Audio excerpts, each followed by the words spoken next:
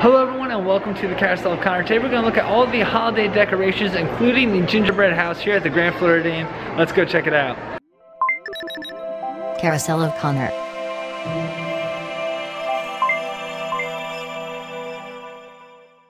So this year the gingerbread house is actually like a kiosk. You can see that the cast members are inside there.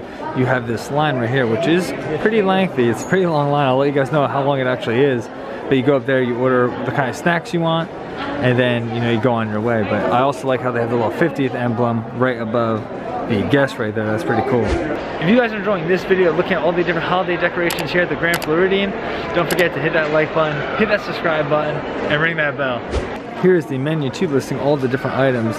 There's a lot here, ranging from about $3 it looks like to $14, but of course you have stuff down below which is even more money. I mean, a signature gingerbread house is $80. You also have a grand gift box which is $50. So some of the things are a little more money, but some of the stuff that we're gonna look at today is gonna be around that $3 to $14 range. And we'll try some of them too, so make sure you stay till the end of the video so we can try some of these. And they actually have menus like throughout the line too. I think they have like 2 different menus before you go up there. Then they have one that's kind of like near the window. But I think so far, I think what I'm thinking I'm gonna do is do the marshmallow lollipop, the Snowman Donut, which are the 2 cheaper options. And then I'm gonna try the Mickey Head Caramel Pecan Fudge, which sounds really good for $6.50. So this is actually really cool too. If you look on the side of the gingerbread house, you see they have cute little like Mickey wreaths too, which are awesome. It's got like Mickey's face on top of the wreath. And then if you see, they have Anna and Olaf too on top of that window. And then on top of this window too, they have Pluto and Mickey. And then if we go up, they have Bambi and the mom too. So how cool is that? And here's kind of a broader look from the side, but we already looked at some of the details, but you just see there's like a lot of cool little details on this gingerbread house. Very cool. It's my first time seeing it too, so I'm really enjoying this. And I feel like the flowers and the lights like around it too are just like a great touch. It really adds to like the whole gingerbread house. Really cool. I don't know if you guys can really see this, but up ahead it looks like they actually have like a little display, which we'll look at in a minute, which will show us some of the different items here. So maybe that will change what we're getting. But you can see this is the line too, so we are getting closer. You can see they're up by the window right there too, so we're getting close. Not quite there yet, but we're getting close. And check out the candy canes too, up by like one of the upper windows, which is really cool. They have like little flowers to them too, and they're like a white and gold color. But yeah, a lot of great little details here. So here are some of the different options too, including the $80 gingerbread set. That's it right there. That's what it looks like. Here's the Snowman Donut, which I think we're gonna try to get. So that's $4. That's one of the items we're looking at. And here's just different other ones too. They have the gingerbread caramel corn there and gingerbread cookie as well for $5.50. So here are some of the different options you can look at. And they even have more of the options over on this side too. They have a cool video playing too right before you actually get up to the window that shows you kind of the process of making the gingerbread house and then working on it, which is really cool. You see it's got a little 50th emblem too on the bottom right hand side, so really cool. And you can kind of see the process of what it took to get to here. And inside where the cast members are, you can actually see like little Mickey ornaments hanging from, the roof inside there, which is kind of cool, right behind those lights. So it's not something you can necessarily see, from certain angles, but you can definitely see from this angle, which is pretty cool. And then you can also see they have like different like snowmen and different like Santa figurines too, around like on different shelves and things like that. Also like with a little tree there as well. So, really cool decorations. And it even explains on one of the slides on how they make the gingerbread dough, which is pretty cool. So I ended up getting 3 different options. I didn't get exactly what I thought I was going to get, but before we go look at this, I want to check out the gingerbread house a little more before we go and try some of these treats. So this is pretty cool. This is on the other side of the house, from the opposite of where we were before when we were kind of looking at the side. And this has like a little porch too. You can see like the soldier kind of like saluting and stuff like that. And they have even more soldiers up on like that second half too. You can actually see the cast members through that window too.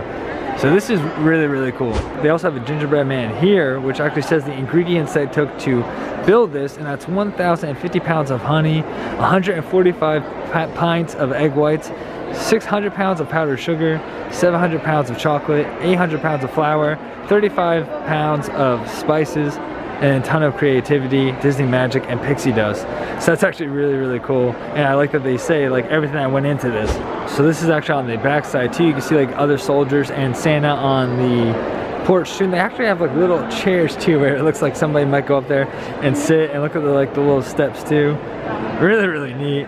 And then if you go up, you have like more decorations too. You can see there's a snowman over that window, so I kind of like that theme too. They have like different characters over the windows, and you see more of those candy canes kind of sprinkled on it. And just look how tall this thing is too. It almost goes up to like the second floor. So pretty insane. And then if you look on the back side too, they actually have like a little like Christmas village on one of the levels too, which is cool. I always love a good like Christmas village too. This one looks pretty elaborate as well. So it's like all these little details. I feel like this is like one of those things that you could look at a bunch of times and probably see something new almost every time. And check out this window over here, Princess and the Frog Tiana, which is super cool. And if you go a little lower, you got Mickey and Minnie too. So how cool is that? So some cool couples they got, you know, over the windows. Really neat, really neat. And they have like a little blue Mickey on the side there. Guys, and just check out this scale of this tree too. It goes almost to like that third floor, which is pretty insane.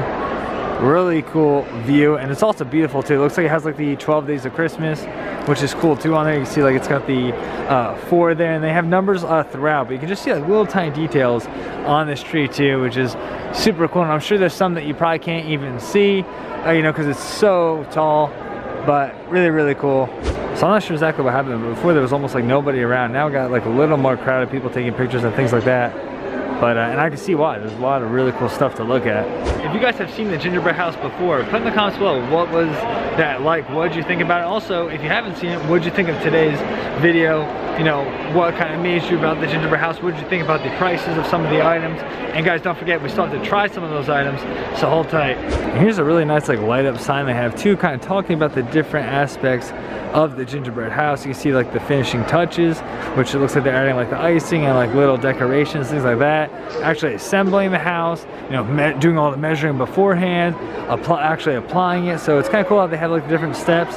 And here are the times for it too. So it opened on November 10th is when you first can see this. 9:30 a.m. to 9 p.m. So it's open for quite a while. So if you are here, you definitely go check it out.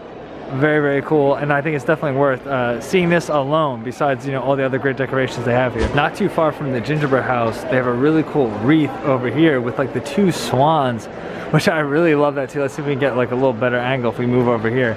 But this is like right against the wall here, a cool wreath, but I just love the swans like sitting on that. And then if you actually look here too, they have like the different days of Christmas too. 12 days of Christmas, really cool.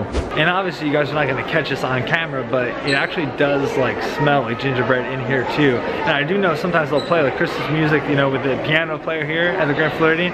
They'll play Christmas music. They're not doing it right now, but I can only imagine with the music and with the smells and actually the sights. I mean, this place just screams holidays. It's really nice, especially, you know, with you and your family and things like that. It'd be a really great spot to come and see. And that tree is so tall, which is cool because when your eyes kind of followed up, you can see all the different garland on the different rows. You can see some like guests, you know, kind of looking, you know, over, kind of looking at the gingerbread house from up top too. But that garland is like super nice too. It looks beautiful in here, it really does. And check out this like garland display too, right when you walk into the main entrance of the Grand Floridian on the first floor. Absolutely gorgeous. I mean, I just love the light is really cool, and the garland, I mean, it really just like the full package. And then planted around the main entrance, they have a bunch of different like poinsettias, some that have that more like pink color too, which mixes really good with like the ones that are really red, you know, really nice. And so this is what you'll see as soon as you walk into the main entrance on the first floor of the Grand Floridian. You see this tree has tons of details too. You know, see the different swans on there too. They had some horses. So these trees are really cool. And then of course, peeking behind that tree is the gingerbread house, which is kind of like the main thing here, which we already saw. Just a side note too, what's really nice is they actually have the recreation activities as soon as you walk in. So, you know, as soon as your kids, or you know, not, even if you don't have kids and you walk in, you can see all the different activities right away, which I think is a really good spot to have. Because, you know, as soon as you get here, you want to do things. And if you can't go to the park that day, maybe, you know, you don't go to the park until the next day, you know, maybe here's some stuff you can do that will substitute that. So the lighting is not the best here because we're shooting right up against a window, but I want to show these cool little like wreaths they have right behind the checkout desk. You can see they have them all lined up, which is cool, but they're really nice. And then if you walk up these steps here, the main steps here at the Grand Floridian, you can see all the different garland that kind of lines up and goes all the way up to that second floor. So even inside the gift shop too, they have like smaller decorations too, and look at that, 2 turtle doves and like a little cage there, which is cool. And then what I like about this room is they have the garland all the way around, because it's kind of like a circular, like octagon like shaped room, and they have it all the way around, and then kind of like a main centerpiece with like some presents and the tree. Really, really nice. And then the Sandy Grove, which is one of the other gift shops here on the first floor of the Grand Floridian, has really cool displays too, with like Christmas trees outside. And then even inside they have like little garland around the gift shop too. So that's pretty much all the Christmas decorations they have in here too, but it really does kind of like, I don't want to say light up the room, because they obviously have lights, but it's just like a nice touch too. And I like how it has the white lights with like the white like paint. I think that's like a really, you know, works well. I actually came over by the Gasparilla Island Grill to try to see if I could find a seat to try some of these treats, but I actually see that they're setting up for a wedding here, which is really cool, because especially if you look, the water's right behind that, and you can actually see the castle over in the distance too. So this would be a really cool place to have a wedding for sure. I found a nice little bench over here where I can go and kind of look out of the water while I try some of these delicious treats. And again, you can kind of see that castle over in the distance if you look like straight ahead. So one of the items that I decided to get at the last second that I wasn't originally gonna get was this like little brownie pop here too, Christmas tree brownie pop. It's got like icing on it too, and it looks like maybe like little chocolates with like sprinkles on them too, and it actually says everything that's in these too, so it has all the ingredients and everything like that, if you're, you know, wondering. And it's got like a little cute like blue bow, so let's try it. And when you look at it from the back side, you can pretty much just tell it's, you know, a brownie cut in a triangle. Alright guys, so here's the Connor taste test. So brownie's good. I feel like sometimes brownies can be like too chocolatey. I don't feel like that at all with this. It's not like dry or anything like that. It's very like moist brownie. So overall, really good. And the icing, wasn't sure how the sprinkles were gonna be, but you know, the sprinkles are good on it. So next is the Snowman Brownie, which as far as like presentation goes, I don't think anything is probably gonna beat this. I'm not really sure how I'm gonna eat this too, like out of this little container they got here, but I am interested to try this. So the thing I fear with anything like this that always looks as like good as this is that, you know, the presentation, that's what you're paying for, and the actual taste isn't gonna be that good, but let's give it a go. So the donut actually has like gingerbread taste to it. It's actually like a really good donut. There's not like too much like powder on it too, where you're like choking on it. But the donut's like moist, the icing's good, the chocolate on top, the little chocolate chips on top are good. And overall, I actually was like really impressed with this. I didn't think it was gonna be that great, just because I figured it was gonna be more about the presentation, but it's actually like pretty good. The gingerbread donut, not bad. So this is the caramel pecan fudge, which I thought looked pretty good. This is the most expensive item I got. It was $6.50. Oh no, well the Christmas tree pop was actually $6.50 as well. So same price. But yeah, check out that little like nice little Grand Floridian emblem too, which is kind of cool. But yeah, let's try it. So because I actually haven't had any like real food yet, I've only had like dessert and stuff like that. I'm only gonna have a piece of the fudge here. It's like off of the ear of the Mickey Mouse. Again, this is that pecan caramel fudge. That's really good fudge too. Obviously it's got like the chocolate base, but you can taste the caramel in it too. There's a little bits of like pecans in there too. They're not like super hard, which is nice. Really, really good. Overall, all three desserts, I kind of had low expectations. I don't know why, because Disney's desserts are usually pretty good. But for some reason, I didn't think everything was going to be that great. Everything was really good. If I had to pick a favorite, honestly, I thought the donut was really good. I really like that donut. I thought the brownie was fine. For $6.50 though, I don't think I'd probably get that again. Or it was good, don't get me wrong, but it just doesn't seem worth $6.50. The fudge though, I feel like fudge usually runs pretty expensive, so a Mickey Mouse shaped one for $6.50, I really didn't think that was that bad. So overall, I liked all the desserts we got at the gingerbread kiosk. And as I mentioned already, I've only had dessert today, so I'm actually gonna go over to Gasparilla Grill. I just mobile ordered and got the artesian burger, which I've had before, but we're gonna go over to Gasparilla Grill and do a little like food review and review that burger.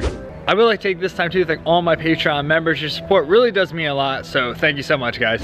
So this is kind of interesting. We just picked up our burger, but I realized they put in like what you normally put like a cookie in. They put the lettuce and tomato of the burger, which I think is kind of a good thing, but I've never seen that before. So like I mentioned earlier, I've had this burger before. The fries are pretty good, but we're gonna try it now, see how it is today. But I just put the lettuce, tomato, and onions on it. So yeah, it's got some bacon on there too, so let's try it. This burger does cost a little over $12 too, so it's not the cheapest item, but again, it is like, you know, Disney food. As far as the fries go though, I already tried a couple. Thin cut fries, kind of tastes like McDonald's fries. good, decent. Really, really good burger. It's cooked perfectly. The bacon on top, it's bacon. You can't really go wrong with bacon. It's nice crispy bacon too though. It's not like, floppy or anything like that, super greasy. The tomato, onions, and lettuce like really adds to something cold or like hot. Overall with the fries and the burger, if you want like just fries and burger at McDonald's, I feel like this is, a good choice too. It's a delicious burger that's got, a lot of toppings on it, which I like. And decent fries. So if that's what you're looking for, I feel like this is a great spot over here at Gasparilla Island Grill. And obviously I've been here before, I've had this before, I've gotten it again. I think I've had it probably twice, maybe even 3 times at this stage. So that just shows you that, obviously I enjoy it. And if you guys have been to Gasparilla Island Grill, put in the comments below, what did you think of here? What did you have? When did you come here? Was it breakfast, lunch, dinner? Just tell me about your entire experience. I always love to know. Put that in the comments below. So right after lunch, actually looks like the line for the gingerbread house is a lot shorter than it was when I was there. I mean, not a ton shorter, but a little bit shorter. And then on the second floor gift shop too, they have like a little center display here too. And then around this like little tiny room, they have different garland. That's gonna do here guys at the Grand Floridian. Thanks for checking out all the holiday decorations with me, including the gingerbread house. Like I said, that was my first time seeing the gingerbread house.